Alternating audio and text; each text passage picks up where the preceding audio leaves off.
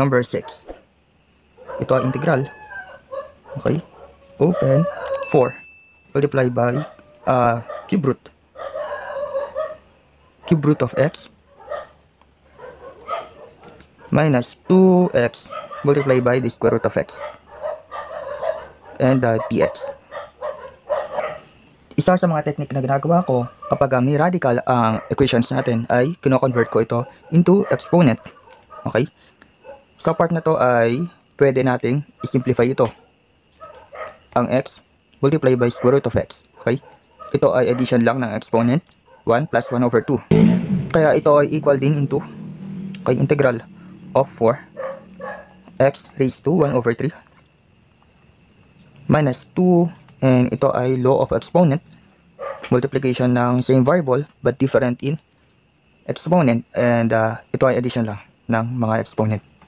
Kaya ito ay negative 2x raised to 1 plus 1 over 2 is 3 over 2 dx. So ito ay may constant I4 and then I4. So 4 integral of x raised to 1/3 minus 2 integral of x raised to 3 over 2. Okay? Integral 4. Kaya 4 multiplied by x, okay, 1/3 plus 1 raised to 4/3 over 4/3 minus 2.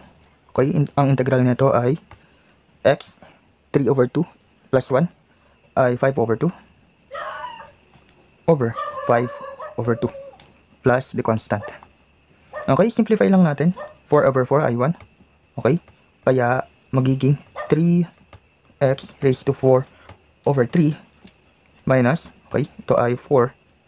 Ito ay 2 multiplied by 2. Kaya 4x raised to 5 over 2 over 5 plus the constant. Ito na ang sagot ng number 6.